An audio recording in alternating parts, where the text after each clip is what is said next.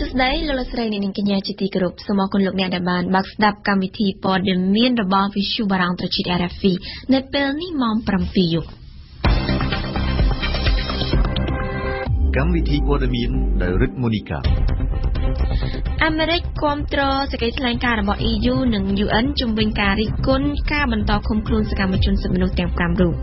កម្ពុជាស្នើអាមេរិកបញ្ចូលលក្ខខណ្ឌពីចំណុចទៅក្នុងកិច្ចព្រមព្រៀងស្តីពីអំពីការបញ្ជូនពលរដ្ឋខ្មែរត្រឡប់មកវិញលោកសំរងស៊ីជូនពរលោកហ៊ុនសែនឲ្យឆាប់ជាសះស្បើយពីជំងឺអញ្ញាធរស៊ីបិទកម្មវិធីផ្ញើសារវិឆាតរបស់ចិនអ្នកទោសឥណ្ឌូនេស៊ីជាង 200 នាក់រត់ចេញពីពន្ធនាគារប៉ូលីសចាប់ក្របួចបានច្រើនអ្នកមកវិញពីថ្ងៃមុនការបោះឆ្នោតប្រធានាធិបតីបារាំងមានឯកសាររាប់ពាន់ត្រូវចោលអ៊ីនធឺណិតលួចបានពីគណនីរបស់គណៈបកអង្គម៉ាក់ RFI មន្ត្រីជំនាញរបស់កម្ពុជានិងអាមេរិកកំពុងតែចរចាជាមួយគ្នានៅក្នុងការធ្វើវិសោធនកម្មនៃកិច្ចព្រមព្រៀងស្តីអំពីការវិលត្រឡប់មកប្រទេសកំណើតវិញរបស់ពលរដ្ឋអាមេរិកដើមកំណើតខ្មែរតាមរយៈការចរចានេះកម្ពុជាស្នើឲ្យអាមេរិកបញ្ចូលលក្ខខណ្ឌ2ចំណុចនៅក្នុងកិច្ចព្រមព្រៀងនេះដែលបានចុះលេខារួមគ្នាកាលពីឆ្នាំ 2002 លក្ខខណ្ឌ2ចំណុចនោះគឺការវិលត្រឡប់មកវិញរបស់ពលរដ្ឋខ្មែរធ្វើទៅបានអាស្រ័យតាមការស្ម័គ្រចិត្តមិនមែនចាប់បង្ខំនិងការផ្ដល់សិទ្ធិឲ្យពួកគេធ្វើដំណើរទៅសួរសុខទុក្ខគ្រួសារនៅអាមេរិកវិញបានអេងគីមហុងរាយការណ៍លោកផៃស៊ីផានអ្នកនាំពាក្យទីស្តីការគណៈរដ្ឋមន្ត្រីបានគូបញ្ជាក់ប្រាប់វិទ្យុបារាំងថាកិច្ចព្រមព្រៀងចាស់ដែលបានចុះហត្ថលេខារួមគ្នារវាងអាមេរិកនិងកម្ពុជាមិនបានបញ្ចូលលក្ខខណ្ឌ2ចំណុចនេះឡើយលក្ខខណ្ឌ2ចំណុចនោះគឺការវិលត្រឡប់មកវិញរបស់ពលរដ្ឋខ្មែរធ្វើទៅបានអាស្រ័យលើការស្ម័គ្រចិត្តមិនមែនចាប់បង្ខំនិងការផ្ដល់សិទ្ធិឲ្យពួកគេធ្វើដំណើរទៅសួរសុខទុក្ខគ្រួសារនៅអាមេរិកវិញបាន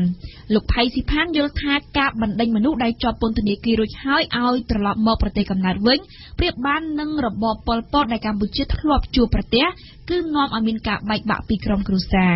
ដូច្នេះបើតាមលោកផៃស៊ីផានរដ្ឋាភិបាលមានសិទ្ធិការពារពលរដ្ឋខ្លួនឯងឲ្យស្របតាមរដ្ឋធម្មនុញ្ញតម្រូវឲ្យរដ្ឋាភិបាលការពារពលរដ្ឋខ្លួនឯងដែលរស់នៅក្រៅប្រទេសដោយយោងទៅលើរដ្ឋធម្មនុញ្ញនេះហើយទើបរដ្ឋាភិបាលស្នើសុំអាមេរិកធ្វើវិសោធនកម្មលើកិច្ចព្រមព្រៀងស្តីពីការវិលត្រឡប់មកកម្ពុជាវិញរបស់ពលរដ្ឋខ្មែរអាមេរិកដើមកំណើតខ្មែរចុងក្រោយប្រសិនបើកិច្ចចរចានេះបរាជ័យរដ្ឋាភិបាលនៅតែបង្ហាញចំហសហការជាមួយអាមេរិកទទួលយកពលរដ្ឋខ្មែរឲ្យត្រឡប់មកកម្ពុជាវិញសូមបញ្ជាក់ថាកិច្ចចរចារវាងអាមេរិកនិងកម្ពុជាកំពុងតែធ្វើនៅពេលនេះបន្ទាប់ពីប្រមុខរដ្ឋាភិបាលលោកហ៊ុនសែនស្នើសុំអាមេរិកធ្វើវិសោធនកម្មលើកិច្ចព្រមព្រៀងដែលបានចុះហត្ថលេខារួមគ្នាកាលពីឆ្នាំ 2002 បើតាមលោកហ៊ុនសែនពលរដ្ឋខ្មែររស់នៅអាមេរិកដែលមានទោសកំហុសហើយបានទទួលទោសទៅតាមច្បាប់អាមេរិករួចរាល់គួរតែទទួលពួកគេឲ្យស្នាក់នៅបន្តទៀតដើម្បីជួបជុំគ្រួសារខណៈដែលរួមរស់នៅជាមួយគ្នាអស់រយៈពេលជាច្រើនឆ្នាំកន្លងមកហើយបើតាមគម្រោងពលរដ្ឋខ្មែរ36នាក់នឹងត្រូវរដ្ឋាភិបាលអាមេរិកបញ្ជូនត្រឡប់មកកម្ពុជាវិញក្នុងពេលឆាប់ៗខណៈពលរដ្ឋខ្មែរ5នាក់បានមកដល់កម្ពុជាកាលពីថ្ងៃទី29មិនិនាតាមរបាយការណ៍របស់អគ្គនាយកដ្ឋានអន្តោងប្រវេសន៍ប្រចាំឆ្នាំ2016មានពលរដ្ឋខ្មែរធ្វើមាតុភូមិនិវត្តន៍ពីអាមេរិកចំនួន25លើកមានចំនួន41នាក់គិតត្រឹមឆ្នាំ2017ពលរដ្ឋខ្មែរនៅអាមេរិកបានធ្វើមាតុភូមិនិវត្តន៍មានចំនួន226លើកក្នុងនោះមានពលរដ្ឋ544នាក់ស្រី14នាក់អាមេរិកគាំទ្រសេចក្តីថ្លែងការណ៍របស់ EU និង UN ជំវិញការរិះគន់ការបន្តឃុំខ្លួនសកម្មជនសិទ្ធិមនុស្ស5រូបនៅក្នុងលិខិតចុះថ្ងៃទី5ខែឧសភានេះរបស់ក្រសួងការបរទេសអាមេរិកបានឲ្យដឹងថាអាមេរិកបានកត់សម្គាល់ទៅលើរបាយការណ៍មួយគួរឲ្យព្រួយបារម្ភចំពោះការបន្តឃុំខ្លួនអ្នកទាំង5ដែលវាធ្វើឲ្យប៉ះពាល់ទៅដល់ក្រុមគ្រួសារអ្នកជាប់ឃុំនិងជាការពន្យាពេលការឃុំខ្លួនដោយគ្មានហេតុផលអាមេរិកក៏បានកត់សម្គាល់ផងដែរចំពោះមតិរបស់ក្រុមការងារនៃអង្គការសហប្រជាជាតិស្តីអំពីការឃុំឃាំងតាមអំពើចិត្តដែលបានលើកឡើងថាការបន្តការឃុំខ្លួនលើសកម្មជនទាំង5រូបគឺជាទង្វើដែលធ្វើទៅតាមអំពើចិត្តដូច្នេះសហរដ្ឋអាមេរិកសូមជំរុញឲ្យកម្ពុជាពិចារណាលើអនុសាសន៍ទាំងឡាយរបស់អង្គការអន្តរជាតិនិងសូមកម្ពុជាគោរពកាតព្វកិច្ចរបស់ខ្លួនដែលមានពាក់ព័ន្ធនឹងច្បាប់សិទ្ធិមនុស្សអន្តរជាតិសូមបញ្ជាក់ថាសកម្មជនសិទ្ធិមនុស្សទាំង5រូបរួមមានលោកនីសុខាលោកជីសុកសានលោកណៃវងដានិងអ្នកស្រីលឹមមុនីនិងលោកនីចរិយាដែលជាអគ្គលេខាធិការរងកោជបបានជាប់ឃុំឃាំងដោយពុំទាន់ទទួលបានការកាត់ក្តីអស់រយៈពេលជាង1ឆ្នាំមកហើយ អតីតប្រធានគណៈបកប្រឆាំងធំជាងគេនៅកម្ពុជាលោកសំរងស៊ីជូនពរលោកនាយរដ្ឋមន្ត្រីហ៊ុនសែនឲ្យឆាប់ជាសះស្បើយពីជំងឺការជូនពរនេះធ្វើឡើងតាមរយៈទំព័រ Twitter របស់លោកសំរងស៊ីកាលពីថ្ងៃសុក្រទី5ឧសភាអ្នកតាមដានព្រឹត្តិការណ៍នយោបាយចាត់ទុកការជូនពររបស់លោកសំរងស៊ីថាជាការគួរសមរបស់អ្នកនយោបាយដែលបានឆ្លុះបញ្ចាំងឲ្យឃើញថាបើទោះបីជាឆ្លោះគ្នាខ្លាំងយ៉ាងណាក៏អ្នកនយោបាយមិនទុកគ្នាជាសត្រូវដែរគឺនៅតែអាចសម្ដែងសមានចិត្តស្រឡាញ់រាប់អានគ្នាបានជាដរាបអមរជនារីកាខ្ញុំសូមជូនពរលោកនាយករដ្ឋមន្ត្រីហ៊ុនសែនឲ្យឆាប់ជាសះស្បើយពីជំងឺនេះគឺជាអ្វីដែលលោកសំរងស៊ីសរសេរនៅលើបណ្ដាញសង្គម Twitter របស់លោកនៅថ្ងៃទី5ខែឧសភាការជូនពររបស់អតីតប្រធានបកប្រឆាំងនេះធ្វើឡើងខណៈពេលដែលប្រមុខរដ្ឋបាលកម្ពុជាលោកហ៊ុនសែនកំពុងតែសម្រាកព្យាបាលជំងឺនៅឯប្រទេសសិង្ហបុរីសូមជម្រាបជូនថាលោកនាយករដ្ឋមន្ត្រីបានធ្លាក់ខ្លួនឈឺនិងចូលសម្រាកព្យាបាលនៅមន្ទីរពេទ្យក្នុងប្រទេសសិង្ហបុរីតាំងតែពីថ្ងៃទី3ខែឧសភាមកម្លេះនៅលើទំព័រ Facebook លោកហ៊ុនសែនបានបង្ហោះរូបថតរបស់លោកសម្រាប់នៅលើគ្រែក្នុងមន្ទីរពេទ្យភ្ជាប់ជាមួយសារពន្យល់ថាការធ្លាក់ខ្លួនឈឺនៅពេលនេះបណ្ដាលមកពីការនឿយហត់ខ្លាំងពេកចំពោះការជូនពររបស់លោកសំរងស៊ីឲ្យលោកនាយករដ្ឋមន្ត្រីឆាប់ជាសះស្បើយពីជំងឺអ្នកតាមដានព្រឹត្តិការណ៍នយោបាយមួយចំនួនបានចាត់ទុកថាវាជាការគួរសមរបស់អ្នកនយោបាយបើទោះបីជាឥឡូវនេះលោកសំរងស៊ីលាឈប់ពីគណៈបកប្រឆាំងហើយក៏ដោយក៏ប្រវត្តិទំនាក់ទំនងរវាងលោកទាំងពីរនៅលើឆាកនយោបាយកន្លងមកវាច្រើនល្មមគ្រប់គ្រាន់ណាស់ទៅហើយដើម្បីឲ្យលោកសំរងស៊ីសម្ដែងសមានចិត្តចំពោះលោកនាយរដ្ឋមន្ត្រីនឹងថាបើទោះបីជាឆ្លោះគ្នាខ្លាំងយ៉ាងណាក៏ដោយក៏អ្នកនយោបាយមិនទុកគ្នាជាសត្រូវដែរគឺនៅតែអាចសម្ដែងសមានចិត្តស្រឡាញ់រាប់អានគ្នាបានជាដរាបអ្នកតាមដានព្រឹត្តិការណ៍នយោបាយដដែលក៏សម្គាល់ឃើញថា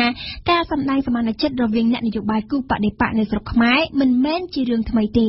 ជាក់ស្ដែងលោកនាយរដ្ឋមន្ត្រីហ៊ុនសែនធ្លាប់បានផ្ញើសាររំលែកទុក្ខលោកស្រីជូឡុងស៊ូមូរ៉ាភរិយាលោកសំរងស៊ីចំពោះមរណភាពមេដាបង្កើតរបស់លោកស្រីកាលពីខែវិច្ឆិកាឆ្នាំមុនចំណែកលោកសំរងស៊ីអតីតប្រធានបកប្រឆាំងវិញធ្លាប់ផ្ញើសាររំលែកទុក្ខជូនប្រមុខរដ្ឋបាលកម្ពុជាកាលពីឆ្នាំ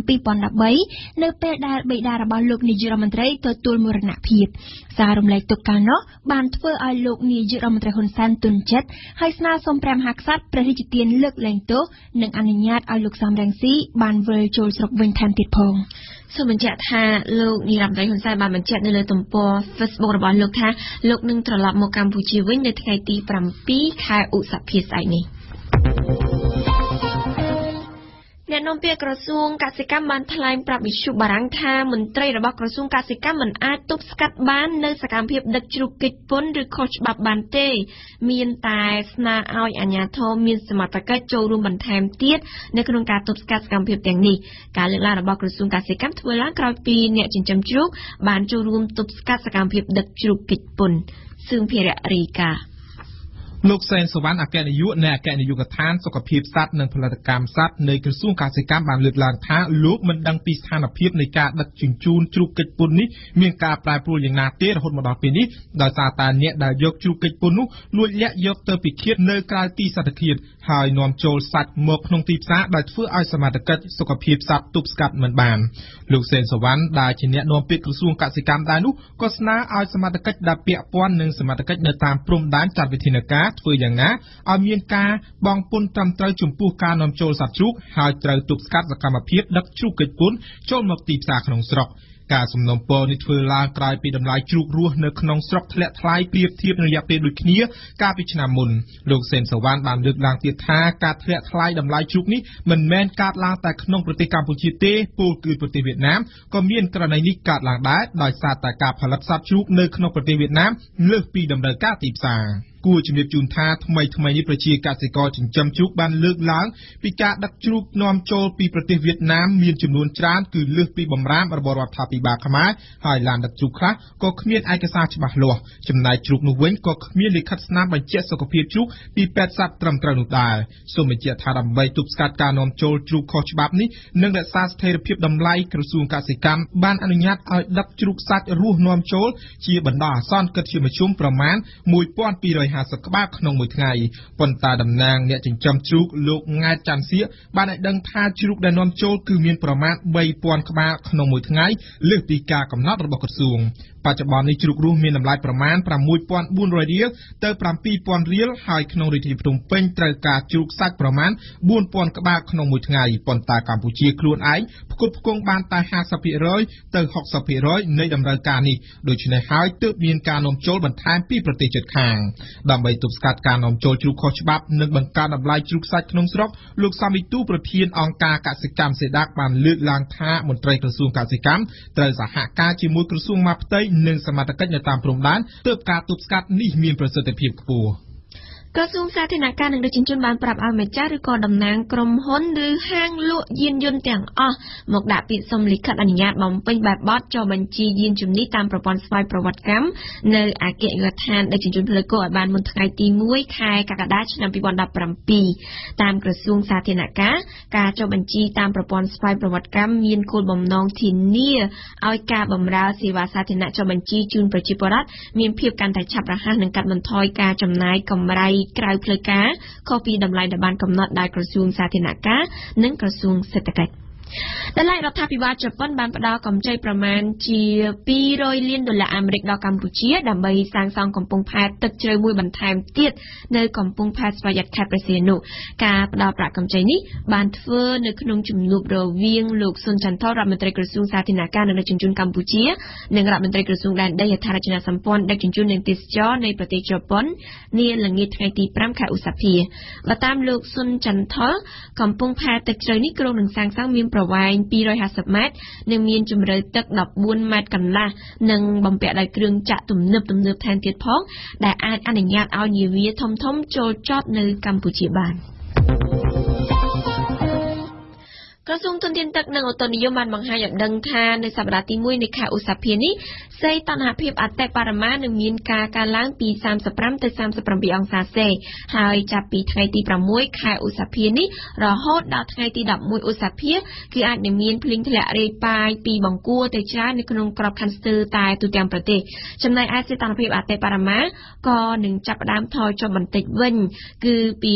33ទៅ35អង្សាសេជាមួយគ្នានេះក្រសួងទុនធានទឹកក៏បានអំពាវនាវឲ្យបង្កើនការប្រុងប្រយ័ត្នខ្ពស់បំផុតចំពោះបាតុភូតរន្ទះនិងខ្យល់កន្ត្រាក់ដែលអាចនឹងបន្តកើតមានជាញឹកញាប់នៅដើមរដូវវស្សានេះគឺចាប់ពីថ្ងៃទី6ឧសភានេះតទៅជាពិសេសគឺនៅតំបន់វាលទំនាបនិងតំបន់ខ្ពង់រាបយើងផ្ដើមព័ត៌មានអន្តរជាតិនៅប្រទេសឥណ្ឌូនេស៊ីថ្ងៃសុក្រម្សិលមិញនេះអ្នកទោសនៅឥណ្ឌូនេស៊ីជាង200នាក់បាននាំគ្នារត់ចេញពីពន្ធនាគារមួយកន្លែង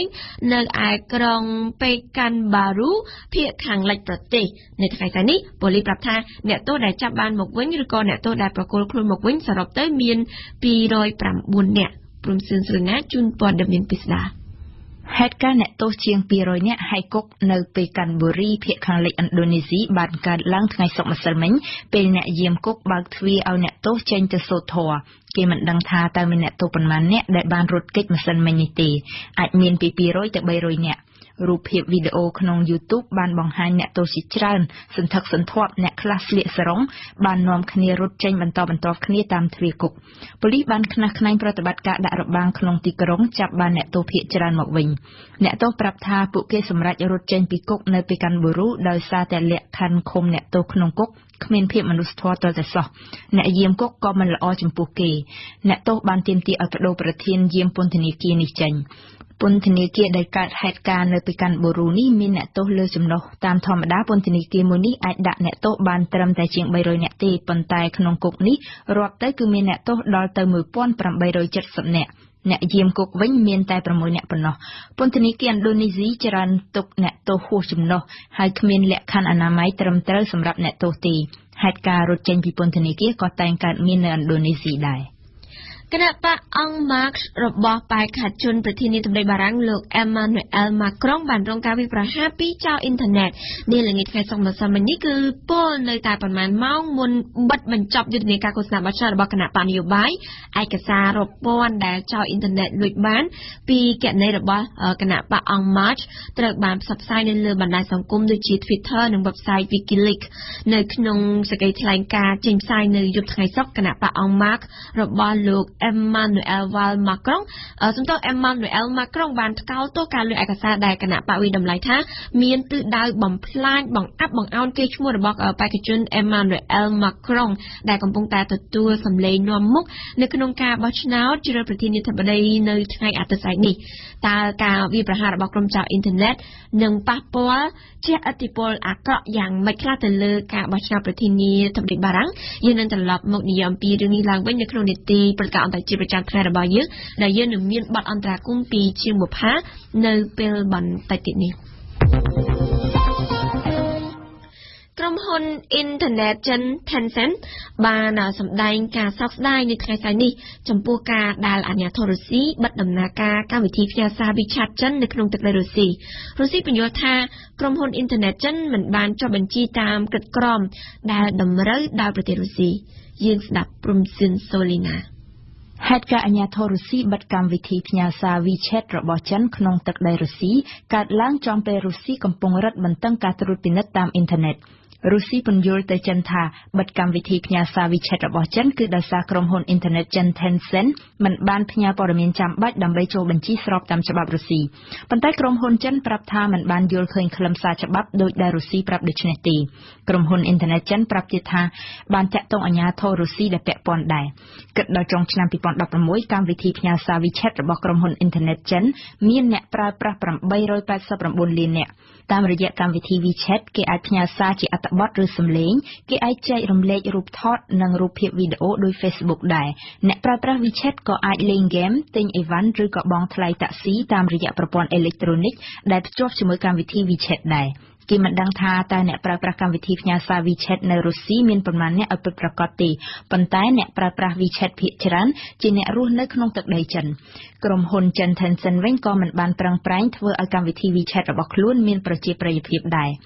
WeChat មិនមែនទើបតែជាបណ្ដាញសង្គមទី1ដែលរុស្ស៊ីបិទដំណើរការទេកន្លងមករុស្ស៊ីបានបិទបណ្ដាញ LinkedIn រួចមកហើយដែរប៉ុន្មានឆ្នាំចុងក្រោយនេះរុស្ស៊ីបានរឹតបន្តឹងការត្រួតពិនិត្យតាមអ៊ីនធឺណិតចាប់ពីខែកញ្ញាឆ្នាំ2015មកច្បាប់ជំរងចម្រាស់រុស្ស៊ីតម្រូវឲ្យបណ្ដាញសង្គមសេវាផ្ញើសារសេវាស្វែងរកផ្សេងៗទាំងរបស់រុស្ស៊ីទាំងរបស់បរទេសឲ្យស្តុកទុកនៅទិន្នន័យព័ត៌មានផ្ទាល់ខ្លួនរបស់អ្នកប្រើប្រាស់ជាជនជាតិរុស្ស៊ីលោកនាងជាទីគោរពលោកអ្នកកំពុងតែស្ដាប់កម្មវិធីព័ត៌មានរយៈពេលពេញ1ម៉ោងរបស់វិទ្យុបារាំងត្រជាតិ RFI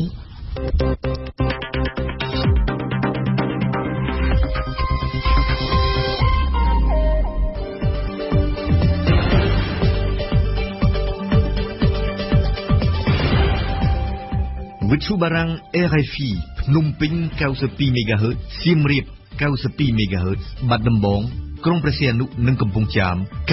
94.5 MHz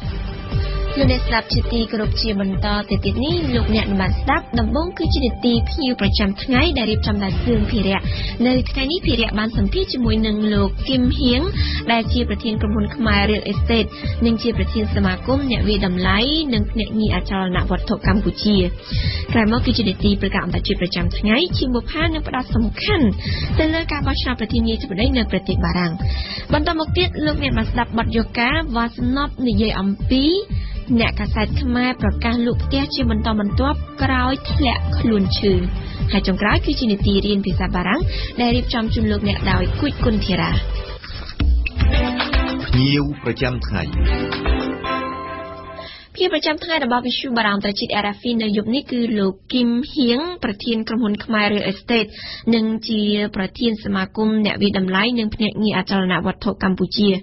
មិនដល់មួយខែទៀតទេកម្ពុជានឹងរៀបចំការបោះឆ្នោតជ្រើសរើសក្រុមប្រឹក្សាគុំសង្កាត់ព្រឹត្តិការណ៍នេះបានធ្វើឲ្យអ្នកវិនិយោគបរទេសកាត់បន្ថយការវិនិយោគលើគម្រោងសាងសង់ថ្មីៗនៅក្នុងវិស័យអចលនទ្រព្យកម្ពុជានេះបើតាមលោកគឹមហៀងក៏ប៉ុន្តែលោកបន្ថែមថាអ្នកវិនិយោគនៅក្នុងស្រុកវិញនឹងបន្តការសាងសង់ជាធម្មតាជាបន្តទៀតនេះសូមអញ្ជើញលោកអ្នកស្ដាប់កិច្ចសម្ភាសន៍រវាងសឿងភិរៈនិងលោកគឹមហៀងនៅថ្ងៃទី6ខែឧសភានេះគឺជាថ្ងៃទី2ហើយនៃការតាំងពិព័រណ៍លើវិស័យចលនាទ្រព្យកម្ពុជាស្របពេលដែលប្រទេសកម្ពុជានឹងជិតរៀបចំការបោះឆ្នោតនៅឆ្នាំនេះនិងឆ្នាំ2018ខាងមុខដើម្បីចង់ដឹងថាតើវិស័យចលនាទ្រព្យនៅក្នុងប្រទេសកម្ពុជាមានការប្រែប្រួលបែបណានៅពេលជិតបោះឆ្នោតនេះយើងនឹងស្ដាប់ការបញ្យល់បកស្រាយពីលោកគឹមហៀងប្រធានក្រុមហ៊ុន Khmer Real Estate និងជាប្រធានសមាគមអ្នកវិយតម្លៃនិងភ្នាក់ងារអចលនវត្ថុកម្ពុជាខ្ញុំសូមជម្រាបសួរលោកគឹមហៀងបាទជំរាបសួរលោកភិរៈជំរាបសួរលោកគឹមហៀងនៅមុននឹងឈានដល់ការនិយាយអំពីការប្រែប្រួលផ្សេងៗនៅឆ្នាំ2017ដែលជាឆ្នាំបោះឆ្នោតជ្រើសរើសក្រុមប្រឹក្សាគុំសង្កាត់ក៏ដូចជានៅឆ្នាំ2018ខាងមុខដែលជាឆ្នាំបោះឆ្នោតជ្រើសរើសតំណាងរាស្ត្រនេះខ្ញុំចង់ងាកទៅមុនឆ្នាំ2017គឺឆ្នាំ2016នៅឆ្នាំ2016នេះគឺទីផ្សារអចលនទ្រព្យនៅកម្ពុជានឹងនៅតែបន្តកើនឡើងគួរឲ្យកត់សម្គាល់តាមរយៈទិន្នន័យរបស់ក្រសួងរៀបចំដែនដីនគររូបនីយកម្មដែលក្នុងនោះគឺបានបង្ហាញថាគម្រោងនៅឆ្នាំ2016នេះគឺបានកើនឡើងរហូតដល់ 16% ហើយទុនវិនិយោគនៅក្នុងវិស័យហ្នឹងគឺកើនឡើងរហូតដល់ 156% ខ្ញុំចង់ជំរាបសួរលោកថាតើមូលហេតុអ្វីបានជានៅឆ្នាំ2016ហ្នឹងមើលទៅវិស័យអចលនទ្រព្យរបស់កម្ពុជាហ្នឹងហាក់ដូចជាមានភាពល្អប្រសើរបាទជារួមទៅនៅពេលដែលយើងនិយាយពីកំណើននៃការសាងសង់កំណើននៃទុនវិនិយោគនោះយើងត្រូវសិក្សាអំពីដំណាក់កាលផ្លែករបស់វាខ្ញុំអាចនិយាយថាការ2013 14នេះហ្នឹងដែលបរទេសដែលមកទិញជ្រើក៏ទិញដីទៅពេលអញ្ចឹងទៅទិញនេះក៏សាងសង់15ក៏សាងស្ដាប់ពុំសាងសង់អញ្ចឹងហើយយើងឃើញថា2016ហ្នឹងដើមទុនវិនិយោគឬសំណងកើនឡើងច្រើនដោយសារពេលហ្នឹង2016ជាពេលមួយដែលយើងអាចនិយាយថាគ្រប់ទីកន្លែងនៅតំបន់សំខាន់ព្រំពេញគឺសម្បូរដោយការសាងសង់ហើយការសាងសង់គឺខុនដូច្រើនហ្មងបាទដោយសារតែការសាងសង់ច្រើនហើយបានធ្វើទុនវិនិយោគមានការកើនឡើងមូលហេតុនេះបានជាកំណើននៃការសាងសង់ឬក៏ការវិនិយោគហ្នឹងវាមានការកើនឡើងអញ្ចឹងបាទជារួមនៅពេលដែលមានកំណើនវិនិយោគមានន័យថាបរទេសគេមកច្រើនដោយសារគេឃើញទីផ្សារកម្ពុជាទីផ្សារមួយដែលអាចរកស៊ីប្រាក់ចំណេញបានអញ្ចឹងដោយសារតែគេបរទេសធម្មតាបរទេសគេមករកស៊ីគឺជាលក្ខកម្រិតអន្តរជាតិគេមើលច្រើនណាស់គេមើលប្រទេសមួយច្រើនណាស់មុននឹងគេបានសម្រេចចិត្តអញ្ចឹងបានតែគេមកដោយសារគេឃើញទី1គឺយើងនិយាយពីអ្វីល្អពីកម្ពុជាយើងនិយាយពីកំណើនសេដ្ឋកិច្ចជាប្រចាំឆ្នាំ GDP យើង7-8 រយៈពេល2ទសវត្សរ៍យើងនិយាយពីកំណើនប្រជាជនយើងនិយាយពី GDP យើងនិយាយពីស្ថានភាពសេដ្ឋកិច្ចស្ថានភាពនយោបាយភូមិសាស្ត្រយើងជាទូទៅគឺសុទ្ធតែល្អអាចទៅល្អហើយដែលគេឃើញថាកម្ពុជាជាទីផ្សារមួយដែលថ្មីដែលល្អសម្បូរដោយប្រជាជនដែលមានកម្រិតជីវភាពមធ្យមនោះចំនួនប្រជាជនកម្ពុជាជាមធ្យមនោះកើនឡើងច្រើនអញ្ចឹងជាឱកាសដល់គេមកនោះហើយគឺជារឿងមួយដែលធ្វើឲ្យសេដ្ឋកិច្ចយើងមានការកើនឡើងបាទឥឡូវលោកគឹមហៀងយើងងាកមកនិយាយអំពីបច្ចុប្បន្នវិញនៅដើមឆ្នាំ2016នេះតាមការសង្កេតរបស់លោកផ្ទាល់តើវិស័យចលនាទ្រព្យរបស់កម្ពុជានឹងវាមានការប្រែប្រួលបែបណាដែរបាទជារួមនៅឆ្នាំ2017ជាឆ្នាំមួយដែលមានការរីកចម្រើនខ្លាំងប៉ុន្តែអ្វីដែលជាចំណុចចាប់អារម្មណ៍គឺការផ្លាស់ប្ដូរនៃទីផ្សារនៅពេលដែល2013 14 15 16ដែលមានការសាងសង់ច្រើនពេលនោះពីជឿទៅអ្នកដែលសាងសង់ហានក្រុម developer ហ្នឹងក្រុមអភិវឌ្ឍទាំងលំនៅឋានជាបរិយាឬ condo គឺប្រារម្ភនៅតិជនថកណ្ដាលឡើងទៅមានន័យថាបើគាត់ចង់សៀបគាត់សង់ជាបរិយាគាត់សង់ជាផ្ទះល្វែងគឺគាត់លក់មកល្វែង 80000 ឡើងទៅបើវិឡាភ្លុំ 20000 ឡើងទៅហើយបើ condo មកបន្ទប់គេ 80000 ពីបន្ទប់គេ 15-100000 ឡើងទៅអាហ្នឹងមានន័យថាគាត់ផ្ដោតអារម្មណ៍ទៅលើអតិថិជនថាកណ្ដាលឡើងទៅប៉ុន្តែ2017ជាពេលមួយដែលទីផ្សារមានការផ្លាស់ប្ដូរច្រើនផ្លាស់ប្ដូរត្រង់ថា2017ទីផ្សារដែលកំពុងស្រេកឃ្លានគឺទីផ្សារសម្រាប់អ្នកចំណូលក្រោមមធ្យមខ្ញុំបាននិយាយថាអ្នកអតិថិជនដែលជាអ្នកមានហ្នឹងមិនច្រើនទេនៅភ្នំពេញបើអតិថិជនមធ្យមក៏វាមិនច្រើនអាចថាអ្នកមានត្រឹម 5% អ្នកមធ្យម 5-10% ឬអាច 70% ជាងហ្នឹងគឺ 70-80% គឺជាអតិថិជនក្រោមមធ្យមមានថាជាក្រុមនៃបុគ្គលដែលរកចំណូលខុនមួយខែក្រោម2លានខ្មែរឬក៏ក្រោម$5ក្រុមមនុស្សនោះគឺមានចំនួនរាប់40លានអ្នកដែលមាននៅភ្នំពេញហើយពួកគាត់ត្រូវការលំនៅឋានប៉ុន្តែអ្វីដែលក្រុមអ្នកអភិវឌ្ឍពីដើមមកគាត់ធ្វើគាត់សង់ condo សង់ផ្ទះពីដើមគាត់ធ្វើគឺគាត់មិនផ្ដោតអារម្មណ៍ទៅលើអតិថិជនក្រោមមធ្យមទេគាត់ផ្ដោតអារម្មណ៍ទៅលើអ្នកមធ្យមឡើងទៅឥឡូវហ្នឹងអ្នកមធ្យមហ្នឹងគឺគាត់ទិញហើយចែកហើយ មានថាលទ្ធភាពគាត់ទិញបានផ្ទះពីរគាត់ទិញហើយរីឯអ្នកដែលមានណាគឺគាត់ទិញផ្ទះទិញខុនដូច្រើនហើយអញ្ចឹងការដែលយើងសាងសង់បន្ថែមលើអ្នកមានគឺជាសារមួយដែលឆ្អែតដូច្នេះហើយពី2007ហ្នឹងមានក្រុមហ៊ុនថ្មីមួយចំនួនគាត់ចាស់ផងគាត់ប្រែคลายទីផ្សារគាត់ពីទីផ្សារសម្រាប់អ្នកមានចំណូលមធ្យមឡើងទៅជាទីផ្សារអ្នកមានចំណូលក្រោមមធ្យមវិញបាទនិយាយសរុបមកមានថានៅឆ្នាំដើមឆ្នាំ2017នេះគឺទីផ្សារវិស័យចលនាទ្រព្យហ្នឹងគឺកើនឡើងលឿនឆ្នាំ2017ចំនួននៃការលក់កើនឡើងបាទប៉ុន្តែបរិមាណទឹកប្រាក់នៃការលក់គឺមិនច្រើនទេ2016នេះដោយសារខ្ញុំអាចឧទាហរណ៍ថាការឆ្នាំ2016ចឹងឧទាហរណ៍ជាមធ្យមក្នុងការលក់មួយកន្លែងមានទឹកប្រាក់ស្មើ$10,000ឥឡូវហ្នឹងការ2017ការលក់មួយកន្លែងនៅសល់តែ$30,000 $40,000 ឬ$50,000ទេអញ្ចឹងបរិមាណចំនួននៃការលក់កើនឡើងតែបរិមាណទឹកប្រាក់គឺវាមិនកើនឡើងទេដោយសារពីមុនយើងលក់បានរបស់ធំរបស់លុយច្រើនឥឡូវនេះលក់បានចំនួនច្រើនមែនប៉ុន្តែតម្លៃវាតិចបាទលោកអាចបញ្ជាក់បានទេថានៅបច្ចុប្បន្ននេះតើអ្នកវិនិយោគបរទេសហ្នឹងគឺប្រទេសណាច្រើនដែរបាទការពី2015 16ហ្នឹងអ្នកដែលមករកស៊ីសង់ខុនដូច្រើនជាងគេនៅប្រទេសកម្ពុជាគឺតៃវ៉ាន់ខ្ញុំអាចនិយាយថាខុនដូនៅភ្នំពេញយើង2014 15 16ហ្នឹងអ្នកដែលសាងសង់ហ្នឹងតៃវ៉ាន់គ្រប់គ្រងទីផ្សារប្រហែលជាចូល 60% ឡើងទៅបាទក្រៅពីតៃវ៉ាន់គឺយើងមានដូចឃើញមានសិង្ហបុរីមានជប៉ុនមានម៉ាឡេលក្ខណៈទៅហើយរហូតដល់ពេលបច្ចុប្បន្ននេះពិសេសគឺក្នុង2017ហ្នឹងឆ្នាំ2017ជាឆ្នាំមួយដែលអ្នកដែលសាងសង់ច្រើនជាងគេគឺខ្មែរក្នុងស្រុកដូចឃើញថាគម្រោងផ្ទះរំដោះប្រជាជនថា public housing ហ្នឹងគម្រោងហ្នឹងមានក្រុមហ៊ុន 2-3 ហើយដែលគាត់កំពុងតែធ្វើដូចជាក្រុមហ៊ុន World Bridge Land គាត់ធ្វើនៅផ្លូវជាតិ21ក្រុមហ៊ុនប៊ុនចេះគាត់ធ្វើនៅផ្លូវជាតិ15ហើយឥឡូវនេះក្រុមហ៊ុនអភិវឌ្ឍក្នុងស្រុកធំបំផុតមួយដែលពីដើមមកគាត់ធ្វើតែសម្រាប់អ្នកមាននិងអ្នកខ្ញុំគឺក្រុមហ៊ុនថ្មីពីពុតថ្មីពីដើមមកគាត់រកស៊ីតែសម្រាប់អ្នកមធ្យមឡើងទៅឯឥឡូវនេះរយៈពេលកន្លះខែមុនហ្នឹងគឺគាត់បានបង្កើតគម្រោងមួយគឺសម្រាប់មានចំនួនមធ្យមហើយតាមសារព័ត៌មានដែលយើងទទួលបានគឺក្នុងរយៈពេល3ថ្ងៃគាត់លក់បានជាង 1000 ផ្ទះរហូតមកដល់ពេលនេះតើលោកអាចមើលឃើញថាអ្នកវិនិយោគទុនថ្មីហ្នឹងគឺនៅតែបន្តចូលមកប្រទេសកម្ពុជាទៀតទេបាទថ្មីនេះដោយសារតែយើងមើលសារពី2017ហ្នឹងហើយដោយសារយើងមានព្រឹត្តិការណ៍កើតឡើងគឺក្នុងពាក់អាណត្តិឆ្នាំ2017ជាពេលមួយដែលមានការបោះឆ្នោតដល់ពេលអញ្ចឹងកំណើននៃការសាងសង់គឺប្រហែលជាគម្រោងថ្មីប្រហែលជាមិនមានច្រើនទេពីបរទេស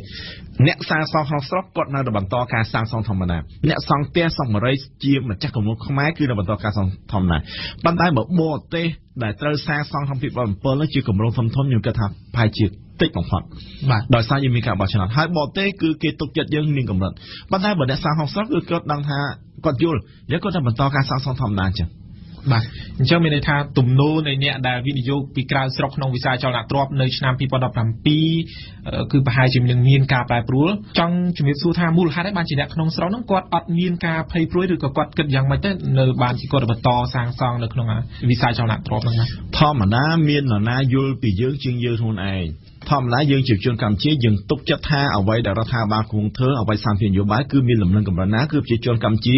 ពិសេសគឺអ្នកយល់ក្នុងស្រុកគាត់ទុកចិត្ត 100% អញ្ចឹងគាត់ហ៊ានដាក់លុយទៅសាងសង់ហើយគាត់ពិតជាជោគជ័យមែនរីឯបរទេសមួយចំនួនហ្នឹងដែលគាត់មកហ្នឹងដល់ពេលច្បាប់ឆ្នោតឲ្យគាត់សាងសង់គាត់ងាយទេជាទូទៅនៅពេលដែលបរទេសមកទិញដីដើម្បីសាងសង់ឧទាហរណ៍បើគាត់ទិញដីតែ$1 លានគាត់ត្រូវចំណាយជាង$3 លានទេដើម្បីសាងសង់ដោយសារតម្លៃនៃការសាងសង់ថ្លៃចំណាយដី3 ទៅ 4 ដងអញ្ចឹងបរទេសដែលមកហើយ2017ហ្នឹងបើសិនឲ្យគាត់មកទិញដីគាត់សាងសង់ខ្ញុំគិតថាជារឿងមួយពិបាកបាទលើកលែងតែគាត់មានដីទិញដីយូរហើយគាត់អាចសាងសង់ឬក៏គាត់ពង្យារហូតដល់2019មកគាត់សាងសង់ឬក៏កំពុងតែសាងសង់ហើយនឹងបញ្ចប់អាចព្រោះថាគាត់កំពុងសាងសង់ហើយបាន60%ហើយគាត់នឹងបញ្ចប់2018-19ជារឿងមួយអាចប៉ុន្តែបើឲ្យគម្រោងបរទេសមកថ្មីហ្មងទិញដីឥឡូវសង់ឥឡូវហ្មងសម្រាប់គម្រោងអ្នកមានឡើងទៅខ្ញុំគាត់បរទេសphảiជាពិបាកគាត់ពិចារណាក្នុងស្រុកគឺគាត់ទុកចិត្ត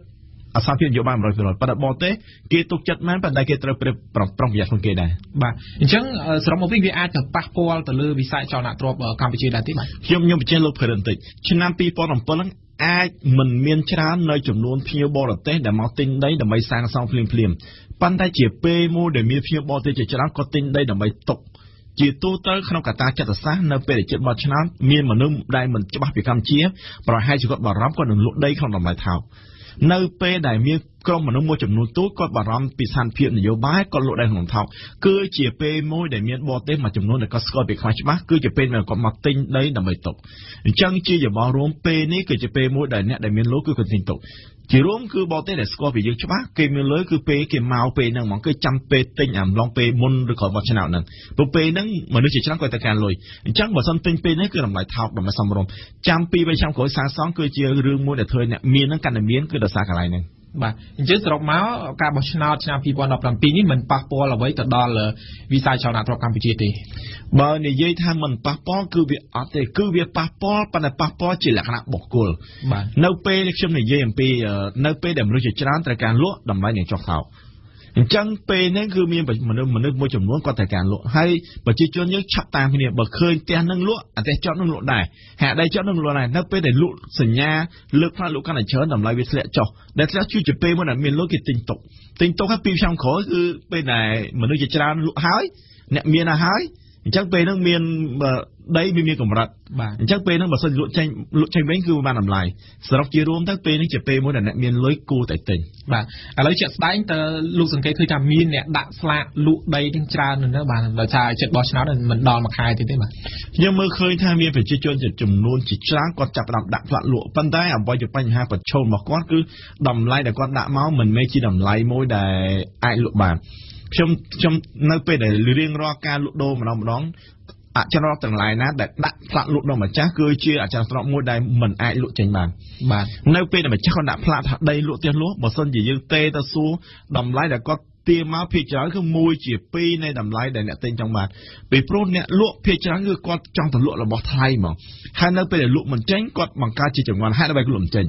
ចម្លើយនៃការលក់បញ្ចេញរបស់ម្ចាស់ដីឬម្ចាស់ទាំងមួយចំនួនគឺតម្លៃដែលគាត់ដាក់មកគឺជាតម្លៃមួយដែលមិនអាចឲ្យអ្នកទិញបានថ្លៃ1ជា2ឬជាងពាក់កណ្ដាលបាទអញ្ចឹងសរុបមកវិញទំនោរបែបនេះនឹងនៅតែបន្តកើតឡើងទៀតទេនៅឆ្នាំ2018ដោយសារតែជាឆ្នាំបោះឆ្នោតដែរបាទខ្ញុំគិតថានឹងនៃការបែបនេះនឹងបន្តកើតឡើងប៉ុន្តែប្រជាជនមួយចំនួនក៏គាត់ចាប់ដើមយល់ហើយពីដើមមកនៅពេលដែលគាត់ចង់លក់អ្វីមួយគឺគាត់លក់តាមចិត្តមកគាត់ដាក់ផ្ទះលក់មកគាត់ទា20-50 ម៉ឺនអញ្ចឹងទៅដល់ពេលយើងសួរគាត់ថារបស់គាត់ទាប្រហែលសាញ់ចិត្តគាត់ប៉ុន្តែបច្ចុប្បន្នមានអតិថិជនមួយចំនួនគាត់តាមយល់ហើយមុនគាត់ចង់លក់ដីផ្ទះគាត់ទៅទេទៅក្រុមហ៊ុនអាជីពឬក៏អញ្ជើញក្រុមហ៊ុនអាជីពមកមើលឲ្យសុំយោបល់គេថាតើដីហ្នឹងផ្ទះហ្នឹងគួរតែដាក់លក់តម្លៃប្រមាណហើយប្រមាណលក់បាននៅពេលប្រជាជនយើងទទួលព័ត៌មានកាន់តែច្រើនគាត់ដឹងកាន់តែច្រើនយល់កាន់តែច្រើនជាពេលមួយដែលតម្លៃលេងហើមបច្ចុប្បន្ននេះតម្លៃហើមហ្នឹងមិនមែនដោយសារតែគ្មានអ្នកទិញទេអ្នកទិញគឺមានតម្លៃហើមបច្ចុប្បន្នហ្នឹងគឺដោយសារអ្នកលក់គាត់ទាតម្លៃហ្នឹងថ្លៃជ្រុលពេកដែលអ្នកទិញពិតមិនអាចទិញបានបាទជាសំណួរចុងក្រោយលោកគឹមហៀងតើការអភិវឌ្ឍវិស័យនេះកំពុងតែប្រឈមទៅនឹងបញ្ហាអ្វីខ្លះដោយសារតែចំនួនប្រជាជនរបស់យើងកើនឡើងបញ្ហាប្រឈមដែលក្នុងវិស័យនេះបច្ចុប្បន្នហ្នឹងគឺបញ្ហាប្រឈមទាក់ទងនឹងហេតារចនាសម្ព័ន្ធបាទមិនមែនតាក់ទងទៅនឹងអ្នកទិញអ្នកលក់ទេអ្នកទិញមានអ្នកលក់មានអ្នកសាងសង់មានបញ្ហាប្រឈមគឺហេតុតែសម្ព័ន្ធដែលខ្ញុំនិយាយគឺផ្លូវបច្ចុប្បន្ននេះក្នុងក្រុងយើងគឺដឹងហើយតែម៉ោង 4 កន្លះល្ងាចដែរគឺស្ទះហើយផ្លូវទី2គឺលូទីក្រុងចាស់យើងគិតថាវាពិបាកធ្វើប៉ុន្តែខ្ញុំមើលឃើញគម្រោងមួយចំនួនដែលក៏សង់នៅជាក្រុងធម្មតានៅពេលដែលយើងសង់ជាក្រុងខ្ញុំគួរតែធ្វើផ្លូវនឹងឲ្យធំលូធំឲ្យហើយទៅពួកអីនៅគម្រោងមួយចំនួនគាត់ធ្វើផ្លូវគាត់ធ្វើនៅជាក្រុងប៉ុន្តែផ្លូវលូនោះគាត់ធ្វើប៉ុណ្ណាក្រុងចាស់ណាក្រុងចាស់ណាដល់ពេលអញ្ចឹងវាស្ទះអញ្ចឹងហើយប្រឈមនឹងផ្លូវលូភ្លើងទឹកគឺជារឿងមួយដែលបញ្ហាប្រឈមដែលយើងត្រូវតែដោះស្រាយគឺបញ្ហាដែលត្រូវដោះស្រាយជាបន្តបាទដោយសារតែអស់ពេលហើយខ្ញុំសូមបញ្ចប់កិច្ចសម្ភាសន៍ជាមួយលោកគឹមហៀងតែប៉ុណ្ណេះសិនសូមជម្រាបជូនមិត្តអ្នកស្ដាប់ថាលោកគឹមហៀងគឺជាប្រធានក្រុមហ៊ុន Khmer Real Estate និងជាប្រធានសមាគមអ្នកវាយតម្លៃនៅភ្នាក់ងារអចលនវត្ថុកម្ពុជាខ្ញុំសូមអរគុណលោកនិងសូមជម្រាបលាបាទអរគុណច្រើនកម្មវិធីនេះសហការឧបត្ថម្ភដោយ Cambodia Probiotic ជាផលិតផលធម្មជាតិ 100% មានប្រសិទ្ធភាពខ្ពស់ដល់សុខភាពដូចជាជួយសម្រួលការរំលាយអាហារបំបាត់ stress ធ្វើឲ្យពិសាបាយបានសម្រានលក់ស្រួលនិងបំបាត់ការឈឺសន្លាក់ Cambodia Probiotic ជាផលិតផល PPM និង Conferel ហើយចែកចាយដោយក្រុមហ៊ុន DKSH ផាកាហ្វេជាភោជនីយដ្ឋានបម្រើអាហារគ្មានជាតិប៊ីចេងដំបូងគេបង្អស់នៅកម្ពុជា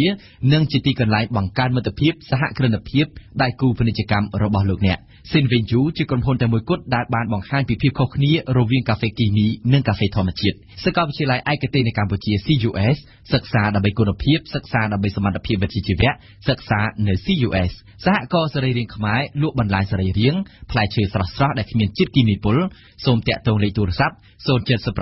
299 963 ឬ012 310 234ព្រឹត្តិការណ៍អន្តរជាតិប្រចាំថ្ងៃនៅក្នុងនីតិព្រឹត្តិការណ៍អន្តរជាតិប្រចាំថ្ងៃរបស់យើងនៅថ្ងៃនេះគឺយើងផ្ដោតសំខាន់ទៅលើការបោះឆ្នោតប្រធានាធិបតីបារាំងដែលត្រូវរៀបចំធ្វើនៅថ្ងៃអាទិត្យស្អែកនេះហើយយើងមានបទអន្តរាគមន៍ពីជាងបុប្ផាជំរាបសួរបុប្ផាចាជំរាបសួរមូនីកាបុប្ផាការបោះឆ្នោតប្រធានាធិបតីបារាំងគឺកាន់តែគៀកចូលមកដល់តាមការស្ទង់មតិចុងក្រោយចេញផ្សាយនៅថ្ងៃសុក្រម្សិលមិញលោក Emmanuel Macron បេក្ខជនកណ្ដាលនិយមមកពីគណៈបក En Marche មានសម្លេងគាំទ្រប្រមាណ 63% គឺនាំមុខជិតពាក់កណ្ដាលលើគូប្រជែងលោកស្រី Marine Le Pen មកពីគណៈបកស្ដាំនិយមជ្រុលបារាំងក៏ប៉ុន្តែនៅថ្ងៃសុក្រម្សិលមិញដែរគឺនៅតែ2ម៉ោងមុនយុទ្ធនាការឃោសនាបោះឆ្នោតរបស់គណៈបកត្រូវបិទបញ្ចប់ស្រាប់តែមានឯកសារសម្ងាត់លេចធ្លាយចេញពីគណនីរបស់គណៈបកកណ្ដាលនិយមបារាំងរបស់លោក Emmanuel Macron បុប្ផាតើគេអាចដឹងទេតើនរណាដែលលួចបញ្ចេញឯកសារសម្ងាត់របស់គណៈបក En Marche នេះចាមូនីការហូតមកដល់ម៉ោងនេះគឺគេនៅមិនទាន់ដឹងថាតើក្រុមចៅអ៊ីនធឺណិតណាមួយដែលបានវាយប្រហារចូលទៅលួចបញ្ចេញឯកសាររបស់គណៈបក En Marche នៅឡើយទេឯកសារសម្ងាត់ដែលភាគច្រើនបង្ហាញពីសារសរសេរតាក់ទងគ្នានៅក្នុង mail ឬក៏គណនីហិរញ្ញវត្ថុរបស់គណៈបកកណ្ដាលនិយមបារាំងគឺថាមានមុខដំបូងឡើយនៅក្នុង website មួយឈ្មោះថា Pastabin ដែលអនុញ្ញាតឲ្យគេអាចដាក់ឯកសារផ្សព្វផ្សាយដោយមិនចាំបាច់ត្រូវគេបញ្ចេញឈ្មោះបន្ទាប់មកទៀតមូនីកាសារស្ដីពីឯកសារសម្ងាត់នោះត្រូវបានគេសរសេរចែកចាយជាបន្តបន្ទាប់នៅលើ website វេទិការបស់ក្រុមស្ដាំនិយមជ្រុលអាមេរិកមុននឹងត្រូវដកស្រង់យកមកផ្សព្វផ្សាយបន្តនៅក្នុងពិភពលោកនៅតាមបណ្ដាញសង្គម Twitter ហើយនិង WikiLeaksតាមសេចក្តីថ្លែងការណ៍របស់គណៈបក En Marche ដែលចេញផ្សាយនៅយប់ថ្ងៃសុក្រម្សិលមិញមូនីកាការបែកធ្លាយឯកសាររបស់គណៈបកលោកនេះគឺជាស្នាដៃរបស់ក្រុមចៅអ៊ីនធឺណិតដែលតាមពិតទៅបានចូលលួចឯកសារ mail រូបថតរបស់បុគ្គលិកនិងសមាជិករបស់គណៈបកតាំងតែពីប្រមាណខែមុន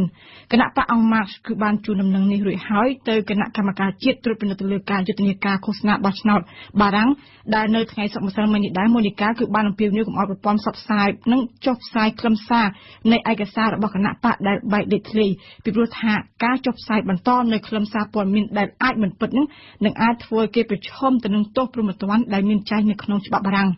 នៅក្នុងសេចក្តីថ្លែងការណ៍ដែរគឺមូនីកាគឺថាគណៈបក En Marche របស់លោក Emmanuel Macron គឺបានថ្កោលទោសក្រុមចៅអ៊ីនធឺណិតដែលបើតាមគណៈបកគឺមានបំណងតែមួយគត់គឺបំផ្លាញការបោះឆ្នោតបារាំងជាពិសេសគឺមានបំណងរារាំងមិនឲ្យបេក្ខជនលោក Emmanuel Macron ឈ្នះឆ្នោតធ្វើជាប្រធានាធិបតីបារាំងក៏ប៉ុន្តែយ៉ាងណាក៏ដោយគណៈបករបស់លោក Emmanuel Macron គឺមិនបានចោទប្រកាន់ចំទៅលើក្រុមណាមួយឬក៏ថាគូប្រកួតប្រជែងរបស់លោកគឺគណៈបករណសិរ្សជាតិរបស់លោកស្រី Marine Le Pen ជាអ្នកនៅពីក្រោយការវាយប្រហារអ៊ីនធឺណិតលើកនេះនោះទេមូនីកាបើមិនមែនគណៈបរណសេរជាតិដែលជាគូប្រជែងជាអ្នកធ្វើអញ្ចឹងតើអ្នកណាដែលមានគំនិតបញ្ចេញឯកសារសម្ងាត់ដែលអាចធ្វើឲ្យប៉ះពាល់ដល់មុខមាត់ប្រជាប្រិយភាពរបស់បេក្ខជន Emmanuel Macron នោះបុប្ផាចាមូនីកាដំបូងឡើយខ្ញុំចង់បញ្ជាក់ថាតាមពិតទៅនេះមិនមែនជាលើកទី1ទេដែលគណៈបក En Marche របស់លោក Macron រងការវាយប្រហារពីក្រុមចៅអ៊ីនធឺណិតគណៈបកនេះដែលតាក់ទាញប្រជាប្រិយភាពកាន់តែខ្លាំងនៅក្នុងចំណោមប្រជាជនបារាំងគឺថាបានក្លាយជាផ្ទាំងសៀតវាយប្រហាររបស់ចៅអ៊ីនធឺណិតនឹងចំនួន2លើកមកហើយតាំងតែពីដើមឆ្នាំនេះនៅខែកុម្ភៈគឺថាគណៈបកបានបរិហារសកម្មភាពចូលលួចរបស់ក្រុមចៅអ៊ីនធឺណិតដែលបានព្យាយាមចូលលួចឈ្មោះហើយនឹងលេខកូដសម្ងាត់របស់សមាជិករបស់បកនៅខែមេសាគឺថាគណៈបកនេះបានរងការវាយប្រហារដូចគ្នានេះជាថ្មីម្ដងទៀតគណៈបក En Marche កាលនោះគឺថាបានទម្លាក់កំហុសទៅលើរុស្ស៊ីថាជាអ្នកនៅពីក្រោយចៅអ៊ីនធឺណិតដែលវាយប្រហារចូលលួចមើលឯកសារសម្ងាត់របស់គណៈបកឧបតិហេតុនេះមូនីកាគឺបានកើតឡើងនៅបន្ទាប់ពីគណៈបកស្ដាំនិយមជ្រុលរបស់លោកស្រី Marine Le Pen ដែលជាគូប្រជែងរបស់គណៈបក En Marche បានត្រូវទទួលស្វាគមន៍យ៉ាងខ្លាំងពីលោកប្រធានាធិបតីពូទីននៅទីក្រុងមូស្គូក៏ប៉ុន្តែយ៉ាងណាក៏ដោយគឺថាវាមានក្រុមឡើងវិញបានបដិសេធហើយនឹងអះអាងថារុស្ស៊ីតាមពិតគ្មានចេតនាចង់លូកដៃក្នុងកិច្ចការបោះឆ្នោតរបស់ប្រទេសដទៃនោះទេក៏ប៉ុន្តែនៅក្នុងរបាយការណ៍របស់ខ្លួនដែលចេញផ្សាយនៅថ្ងៃអង្គារសប្តាហ៍មុនមូនីកាក្រុមហ៊ុនសន្តិសុខព័ត៌មានវិទ្យាមួយឈ្មោះថា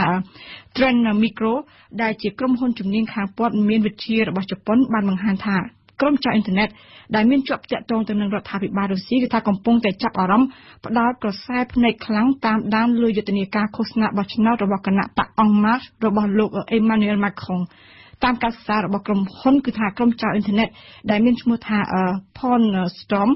បានប្រើ website ជាច្រើនដើម្បីអាចចូលនៅក្នុង mail មើលសារអេឡិចត្រូនិករបស់គណៈបកអង់ម៉ាសអ្នកជំនាញហើយនឹងរដ្ឋាភិបាលរបស់ប្រទេសជាច្រើនម៉ូនីកាគឺបានស្គាល់ក្រុមនេះដែលគេសង្ស័យថាបានចូលវាយប្រហារ website របស់ទូរទស្សន៍បារាំងទេវាសាញ់កន្លងមកហើយនឹងសភាអាល្លឺម៉ង់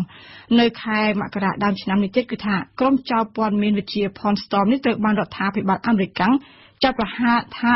រកាន់ថាជាចៅអ៊ីនធឺណិតដែលជាដៃជើងរបស់ទីក្រុងមូស្គូ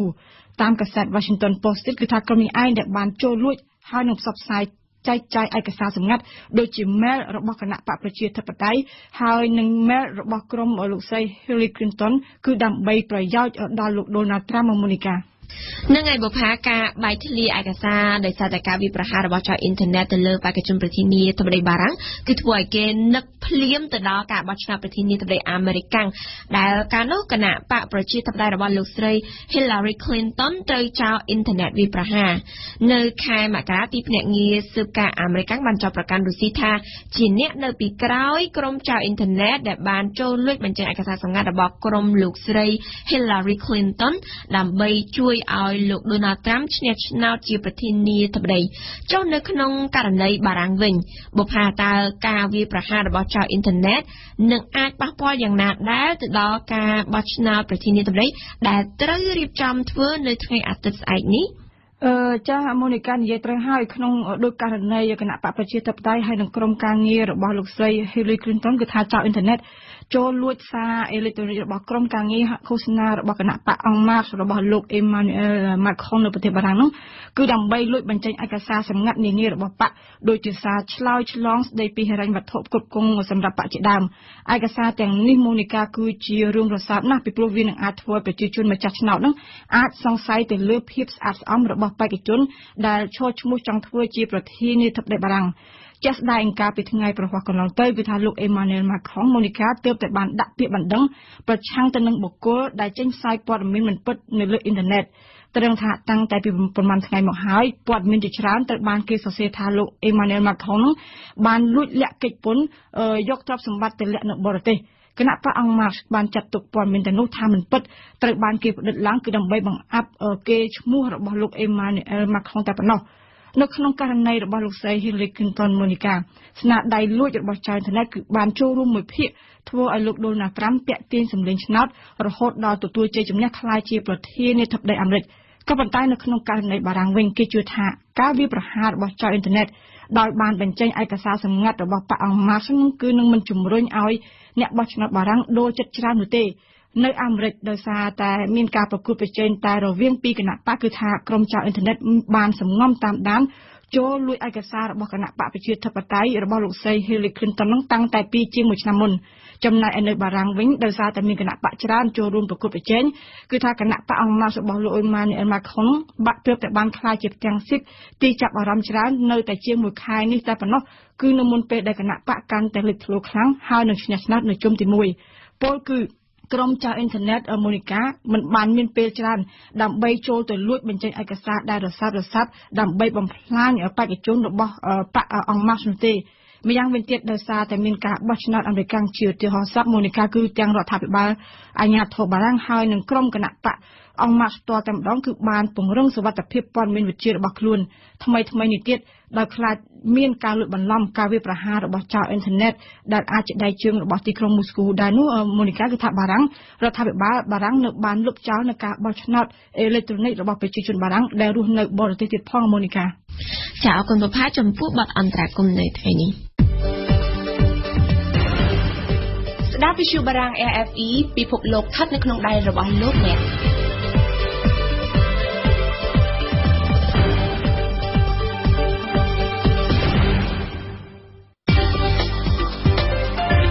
បទយកកាកាលពីថ្ងៃទី3ខែឧសភាកន្លងទៅអ្នកកាសែតនៅក្នុងប្រទេសកម្ពុជាបានអបអរសាទរទិវាសេរីភាពសារព័ត៌មានពិភពលោកយ៉ាងកកិកកក្រែងជាមួយនឹងការរីកចម្រើនលើវិស័យមួយនេះ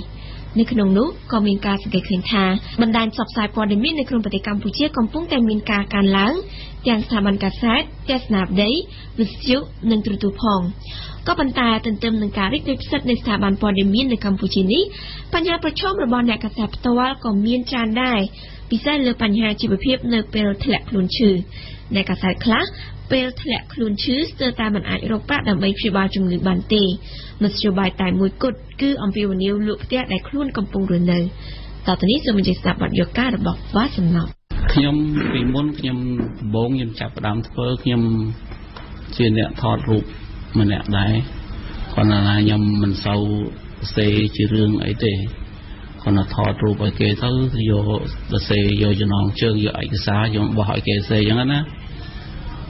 ในน้องยมเธอปฏิบัติมวยกลายเมาส์ยมกับบ้านโจมราในวิสุจิตนำกาวสบูนลูกเป็นชายที่จะไต่ตะเนกษาได้บำราการนี้ในขนมวิชุจิกัมพูชีFMการสประมุขเมกะเฮิรตบานแหลกคลุนชื้อได้สร้างแต่จมือโดยชิมอรยะปีจิงปรามชาหมอกหอยถอยนี้โลกบานอัมพิวนิวลูกเตี้ยระบอโลกทัดเนยหมดดองพุ่งปราบจุ่มสังกัดบังตำปนข้ามมินเจกรงผมเป็นดำใบยกประหมกเจียบ้าจงื้อนั่งกดโกงจิมพิบขณะได้จงื้อได้บรรดาอ่อยโลกสลับมุ้ยจมเฮียงคลุนอรยะปีจิงปรามชาหมกนี้เพื่ออ่อยโลกบัดบองสมัติพิบกางี้นั่งออกประปีเตี้ยโรลิงตะบงยังขาดเธอแต่ถ้ายังบานเราปันเราไอ้เบอร์แต่ยังเธอให้ยังอัดเมียนลอยสมัยจิงจำกลัวซายังเธอก็ลุกแต่หนังแต่ยังตลอดติงอย่างไรนายยังทูเธอบานสาวลอยคลาคนจำกลัวซาลูกชายได้บานทะเลคลุนชื่อกับปีปรามชนะมุนปูลคือเนเปียได้ลูกกำปงแต่บ่มเป็นกาเงียยังเฮาเหมือนนึกในจังไงปียังบ่ให้เชื่อมาไพ่ไม้ก็ยังหาลือได้จังไงนั่งยมดาวจังปีกลายสกาชไงได้แต่เป็นในบ้านน่ะคนไม่นึกว่านักบ้านนั่งยมปลาเวหาเวมาบ้านช่วยเอวช่วยสายยมเต่าแต่นั่งเมียทมได้เป็นสกอมดอกเอวยมบ้านทำไพ่ไม้ฮะวันนั้นเอวรวยให้บ้านเลยเนี่ยเตียนไม่เห็นละเวลามาสู่ไทยทางไทยบ้านปีนั้นนั่งช่วยสายยมมาดักเลยเกยเราของจิตลายสกานะจิตจอบตุ่มนั่งละโหบ้านไทยหลักมากบ้านโกนให้บุปผยมดังกำลังเต่านั่งดับไปตลาดยมดังคลุนจริงๆเลยเวอร์เลยเวียดดังไอยมดาวเตะละโหละบ้านเลยบุญแถมไงยมเพียรังคลุนรังบ้านดังแต่คลุนยมนาวีตีเป็ดในมุนเตปดอกบัดสมพีดาววิชุรามันตะจิตRFIในอาเกหัดทานของลูกเป็นไทยในมุนนี้กำปงแต่จอบได้ลิงออกจมวยเนี่ยจิตคามันเนี่ยลิงออกคือเชื่อระบายมือประเภทได้อาจช่วยลูกอาบานแค่เพียบออกศอกบาน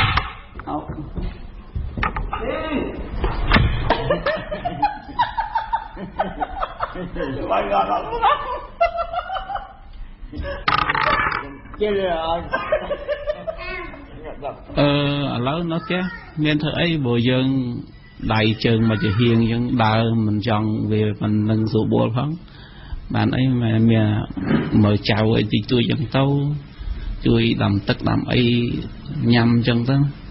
kéo với nó miền thời ấy cao dân thời ấy cao bởi dân thời cao thì chỉ thời vẫn thời ấy việt caoบ้านในยี่ปีบัพพิซอนอาชีพมูลคลายจีเนกษัตริย์วิญมูลลำบงลูกครอนตายจีเนดาทอดรูกอาเกตแต่ปดอปันตายบันเตยบันดองลูกบ้านอภิวัตคลุ้นจีเนกษัตริย์ริกาปนเมียนในขนมวิชุจิตนี่หายในขนมอาชีพจีเนกษัตริย์นี่ได้ลูกบ้านสกอหนึ่งรบอ่านจีมุ้ยมัดเพะจีเนกษัตริย์จีจรันเนี้ยนั่งจีจรันสถาบันได้ปันตายได้ศาสตร์ตุ่มน้องจีลูกมันแม่จีเนกษัตริย์ระบายระบายตือปีได้กอดแหลกคลุ้นชื้อปุ่มเสาเมียนกายกจะตกด่าช่วยอุปธรรมหมกเลือรูปโลกลงตีลูกบานยีตรองท้าเมียนปีขลาลูกบานตุรศัพท์หรือพิญญาสาเตยการมัดแพะได้จีเนกษัตริย์ดุขนี้ดำใบช่วยอุปธรรมด้ารูปโลกของได้ปันแต่การชอยตอบคือเมียนตั้งจุดนะตามปัดยมทลอบแตะตรงเตาโลกมวยในทางคลับเนกษัตริย์นั้นก็ทายจะมือก็สัวเกให้ก็ช่วยตัวเนตัวน้องปัญหาการสัญญาบอกเกมันนี่ขอสัญญาให้เพียงเคยประมาณชนะให้นะเมียนโอตังไปยังชื่อมาอังเคย មួយនៅកសែតចិនប្រហែលអ្នកដែរដែលអាសាជួយផ្ដល់អីយើងខ្លះតិចតួចមិនច្រើនវាតិចតួចអញ្ចឹងណាក្រៅពីហ្នឹងដូចជាសៅឃើញមាននេះទេហើយមានហើយបងមួយនៅរស្មីកម្ពុជាហ្នឹងគាត់ថាមិនអីទេគាត់យើងតែសំការទូរស័ព្ទអីតិចតួចបានអីតាមពិតទៅលោកប៉ុនឆាយមិនមែនជាអ្នកកសិខ្មែរតែម្នាក់ដែលបានប្រកាសលក់ផ្ទះដើម្បីយកប្រាក់មកព្យាបាលជំងឺនោះទេថ្មីនេះលោកសាំងសូអិនរិទ្ធអ្នកកសិនៅ Cambodia Delhi ក៏បានប្រកាសដាក់លក់ផ្ទះរបស់លោកដើម្បីយកប្រាក់មកព្យាបាលជំងឺឈាមសស៊ីឈាមក្រហមដែលតម្រូវឲ្យលោកបញ្ចូលឈាមថ្មីនៅរៀងរាល់សប្តាហ៍ផងដែរប៉ុន្តែអាចចាត់ទុកថាលោកប៉ុនឆាយនៅមានសំណាងជាងលោកសាំងសូអិនរិទ្ធបន្តិចនៅត្រង់ថាលោកប៉ុនឆាយបើទោះបីជាពេលនេះបានបាត់បង់សមត្ថភាពក្នុងការបំពេញការងារក្តីប៉ុន្តែលោកនៅតែអាចស៊ីប្រាក់ខែរបស់រដ្ឋបានចូលក្របខ័ណ្ឌរដ្ឋបើសិនជាអត់ពីក្របខ័ណ្ឌរដ្ឋគេថាមនុស្សលេងនេះបាត់ហ្នឹងមានអីពីពឹងទេគាត់ថ្ងៃនេះយើងបាននៅក្របខ័ណ្ឌរដ្ឋហ្នឹងគឺមានប្រាក់ខែគាត់ជួយដោះស្រាយតិចតួចជួយធម្មតាប្រាក់ខែវាមិនអាចគ្រប់គ្រាន់ទេព្រោះយើងនេះឯណាមួយខ្ញុំតាំងពីឈឺហ្នឹងមកធ្វើផ្ទះធ្វើអីនេះខ្ចីលុយខ្ចីគេហ្នឹងបន្ថែមធ្វើលុយអញ្ចឹងទៅជាពាក់គេអញ្ចឹងប្រាក់ខែហ្នឹងបង់ឲ្យគេខ្លះទៅស៊ីចាយបានខ្លះទៅបង់ទឹកបង់ភ្លើងខ្លះទៅកូនរៀនផងអីផង